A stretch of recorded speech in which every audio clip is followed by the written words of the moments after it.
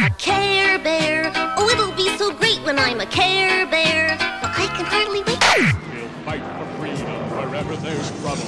G.I. Joe is there. G.I. Joe, American hero. G.I. Joe is there. Comes a legend. The legend of Voltron. Revealed to me the day I held aloft my magic sword and said, "By the power of Grayskull!"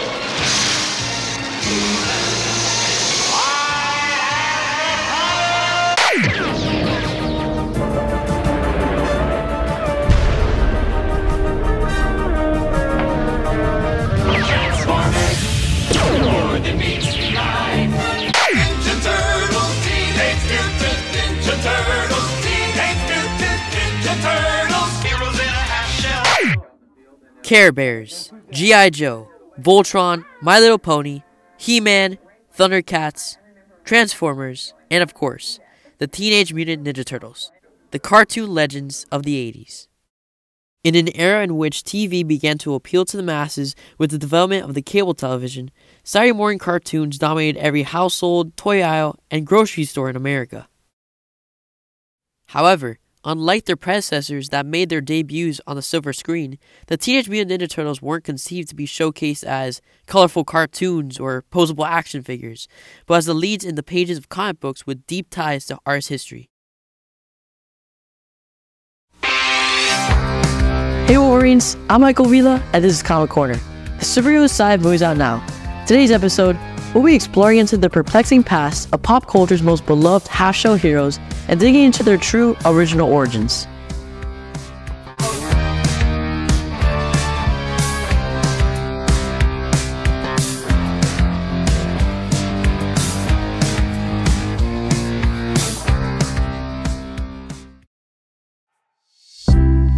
In the sewers of New York City, the Teenage Mutant Ninja Turtles, Donatello, whose simple wooden bull can disarm any adversary.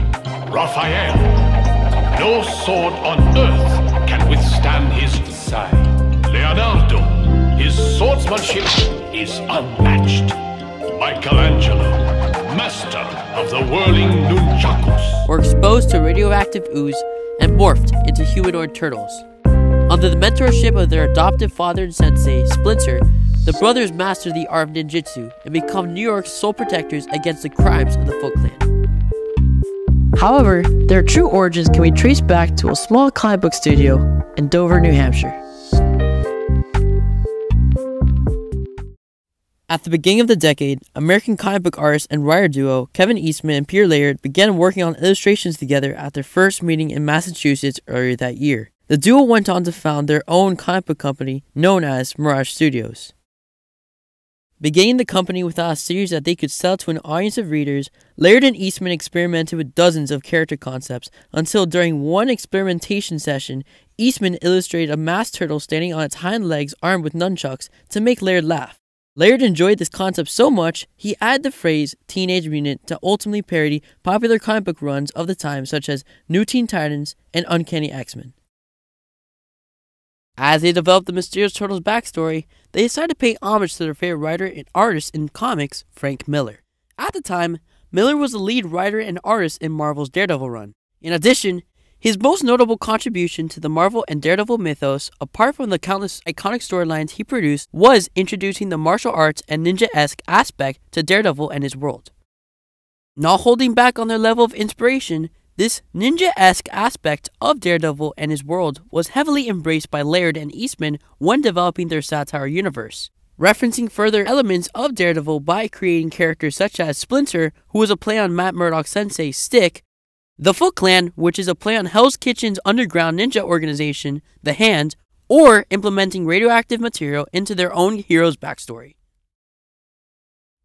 However, in addition to influencing the characters that populated the Turtles' world, the dark storylines that can be found in the pages of Daredevil's most famous works were used to develop the overarching plot of the Turtles' mythos. In the original storyline, Splinter raised the mutants to be brutal assassins with the sole mission being to ultimately execute the Shredder. And unlike modern depictions of the Turtles that paint Shredder as a long-lasting big bad, the Turtles are successful in their mission and establish themselves as a group of brutal assassins. This first issue of the Ninja Turtles, originally advertised in the 1984 issue of Comics Buyer's Guide magazine, is proven to hit with audiences and comic distributors, selling over 3,000 copies in just a span of a few weeks. Although the Turtles' popularity rose to unprecedented heights, their image was far from the mainstream brand that exists today. The family-friendly conception of the Turtles only began to arise after the deal made with Playmates Toys between the creators themselves to license the Turtles as an official toy brand. This business deal was made by Eastman and Laird as a means to successfully catapult the Ninjas to mainstream media and cement them as staples in pop culture, which, after the production of over 400 figures and dozens of playsets and vehicles, did just that, by placing the Ninja Turtles as the third best-selling toy brand of the decade and among the first to create an animated series. After the partnership between Playmates Toys and animation studio Fred Wolf Films, the Turtles received their very own animated series in 1987. Although the show strived to represent the characters faithfully, to be deemed acceptable to parents and television networks alike, elements such as their color-coded masks, catchphrases, love of pizza, and distinct personalities were implemented and later carried out in future forms of media such as the various film appearances of the Turtles, video game releases, etc. With their expansion towards mainstream media, the Turtles underwent various changes to their original forms. Eastman and Laird still retained ownership and control over the use of the characters. This was until, however, the executive agreement was made to sell the brand to Viacom, the owners of the television network Nickelodeon. Although the original comic style the Turtles made their debuts in has been recreated in recent projects such as the new animated picture Mutant Mayhem, and in past Nickelodeon renditions of the characters, such as in their third animated series in 2012, the original dark storylines that were introduced by Laird and Eastman back in 1984 seemed as though they would never return to the context of the Turtles, until the announcement of a comic book series that would utilize story outlines from as far back as 1987, known as The Last Ronin. The Last Ronin, an IDW publishing series, focuses on the Turtles from the Mirage Age, placing them in an apocalyptic future.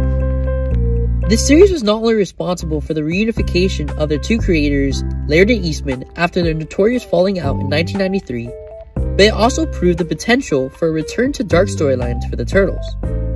Due to the overwhelming popularity of dark tropes making appearances in Ninja Turtle media now over 40 years after the publication of Eastman and Laird's original comic, audiences may finally be ready for the original violent nature of the Ninja Turtles to make its return. The ideas of Eastman and Laird were already ahead of their time. However, their time of prominence may be now.